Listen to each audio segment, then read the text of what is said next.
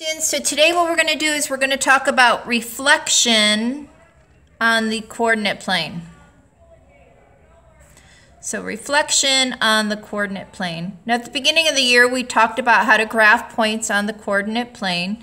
And this is going to be a continuation of that. Okay, this is going to follow the workbook page 395 to 402. And this also can be found on page 403 to 410. Okay, so let's talk about what the word reflection means. All right, so when you think of the word reflection, you should be thinking mirror image. Mirror image. Right?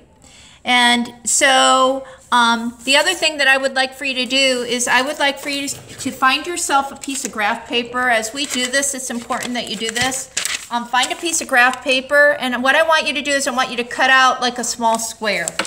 So if you have to pause the video, please do so, but what I would like for you to do is get a piece of graph paper, and what we're going to do is we're going to use that in order to graph some points and show reflection on the coordinate plane.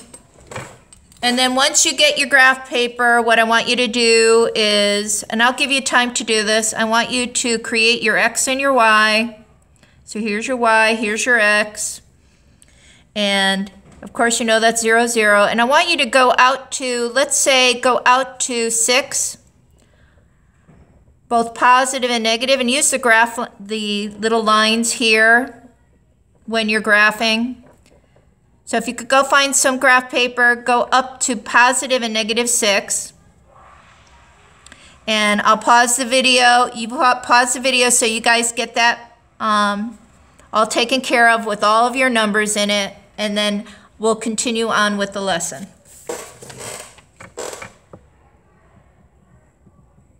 Okay, so at this point you should have created your coordinate plane grid because we're going to need this for later on. All right, so when I'm talking about reflection on the coordinate plane, I'm talking about the mirror image. All right, so I want you to think about it. So here's our graph paper, right? So if I am, here's the x-axis. When I am finding the mirror image over the x-axis, I want you to see what I'm doing. Think of it as I'm folding it over this x-axis. So if I had a point here and I fold it over, it's going to end up over here. Now the same thing is going to be true if I'm reflecting over the y-axis. So here's the y-axis. When I'm reflecting over the y-axis, so here's y. If I had a point out here, I'm folding it this way, right? I'm folding it this way. So if I had a point over here, when I fold it, it goes over here. And that's what we're going to be talking about, is how do I figure out what those points are? All right, there are two methods. Okay, let's talk about first method. Method 1. Method 1's the easy one. All right, method 1, what you're going to do is you're going to count the number of spaces. Count the number of spaces to the line of reflection.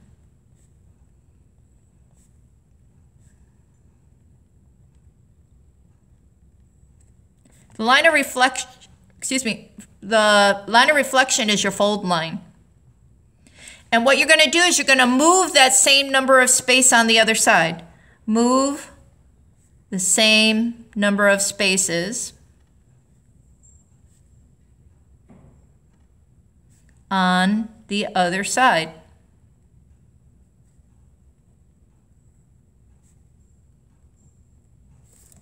Okay, so I'll show you what I mean. So let's say I had my point over here, and it was the distance here was 2.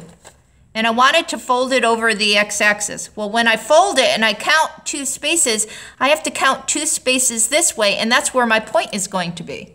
So notice the distance from that line of reflection is the same. The same thing is true here. Let's say the distance from here to here is 3.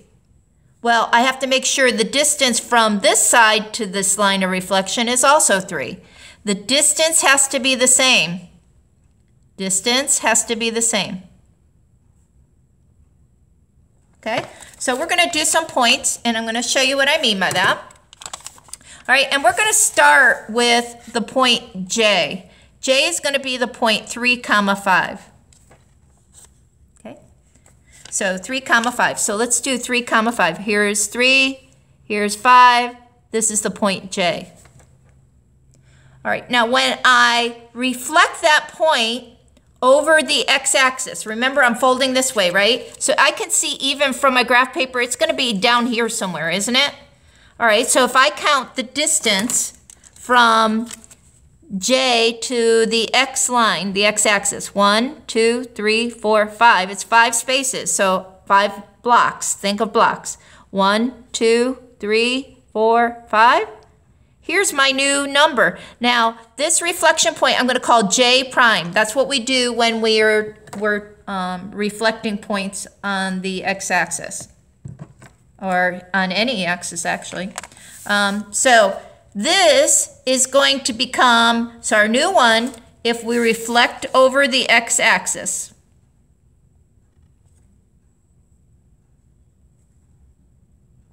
This new point becomes, let's look, it's 3, -5. All right, so here this is going to lead us to our second method. So when we reflected J, which was 3, 5, over the x-axis, I want you to compare the x parts and the y parts. What do you notice?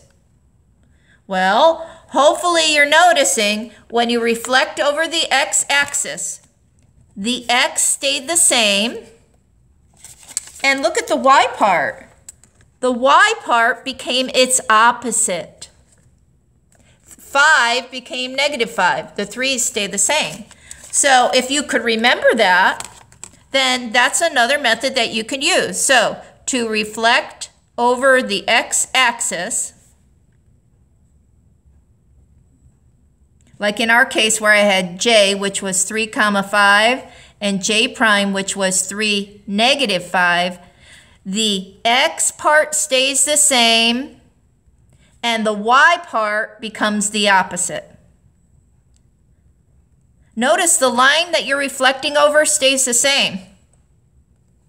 All right, so I'm going to do one where you reflect over the y-axis, okay? So to reflect over the y-axis. All right, so I'm going to take that same point, J, which was 3, 5, and I'm going to reflect it over the y-axis and see what happens. Now this time I'm going to call it J double prime. Okay, so I'm staying with 3, so I'm going to go back to my graph paper, okay? So I'm staying with 3, 5. Now this time I want to reflect this way, over the y-axis. See where my fold line is? All right, so method 1 would be just to count the blocks to the line of reflection. 1, 2, 3. So I count the blocks here. 1, 2, 3. This is where that new point should be. This would be J double prime. This is the point -3, +5. This was the point 3, 5. This was the point 3, -5. So I want you to see this is the point. Make sure you have that written. We're going to tape this into our notes afterwards. So when we reflected 3, 5 over the y line and I counted the same number of spaces, 3, I ended up with -3, 5. All right, now I want you to compare them. All right, now look at the x part. Well, let me write it this way because maybe you could see it better. J double prime became -3 and the 5 stayed the same. So I want you to see when we reflect over the y, the x part becomes the opposite and the y part remain the same. Versus this one, the x stayed the same and the y became the opposite. When you reflect over y, the y part stayed the same. Okay, that's a good rule for you to use. Either method will work. So what we're going to do is we're going to do a little bit more practice with this. What I want you to do is take a piece of tape and you can tape this to the back of your notes. Okay, I'll pause the video. And then what I would like for you to do is I would like to go to your workbook, and I'll tell you what page, but take that for right now.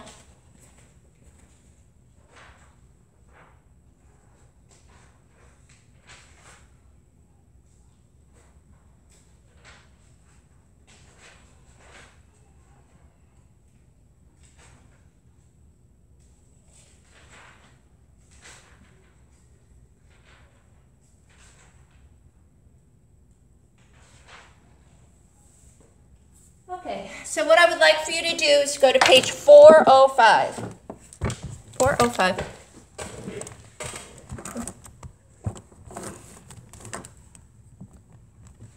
I'm going to move this over. Here we go. Here we go, 405. And what we're going to do is going to work through this example. We'll work through several examples together. Okay, so here we go. It says, name the ordered pair that's a reflection of -3, +2 across the x-axis. All right, so x is here, right? If you need to darken it, do that. So first, let's graph. I noticed that they're missing some numbers here, so I'm going to fill in the numbers. I always do that. I like to make sure my numbers are in. All right, so x is -3, so I'm going to go left to -3, up to 2. So there's my point, right? They want us to reflect it over x, so it's going this way. So method one would be that you count to number of spaces to the line of reflection. So look, 1, 2 blocks, 1, 2. This is my new point. So if I read it, it's -3, -2. And that's my answer, -3, -2. Now the other way that you could have done it is just realize when you're reflecting over x, the x part stays the same, the y part becomes the opposite. So the 2 became a -2. Okay, let's do a little more practice with that. That way we'll get better at it. All right, let's look at the next example that they give us.